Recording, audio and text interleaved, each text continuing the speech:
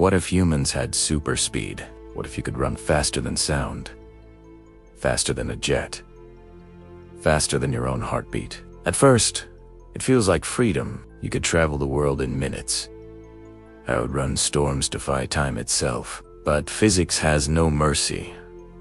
Running that fast, the air alone would crush you. Your skin would ignite.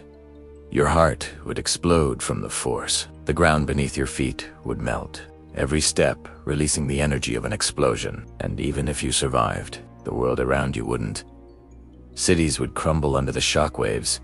Oceans would churn from your passing. You'd become less a person, more a natural disaster. Because superspeed isn't just power, it's destruction moving at the speed of thought. Maybe humans were never meant to move that fast, because some limits don't hold us back. They keep us alive. This is beyond what if.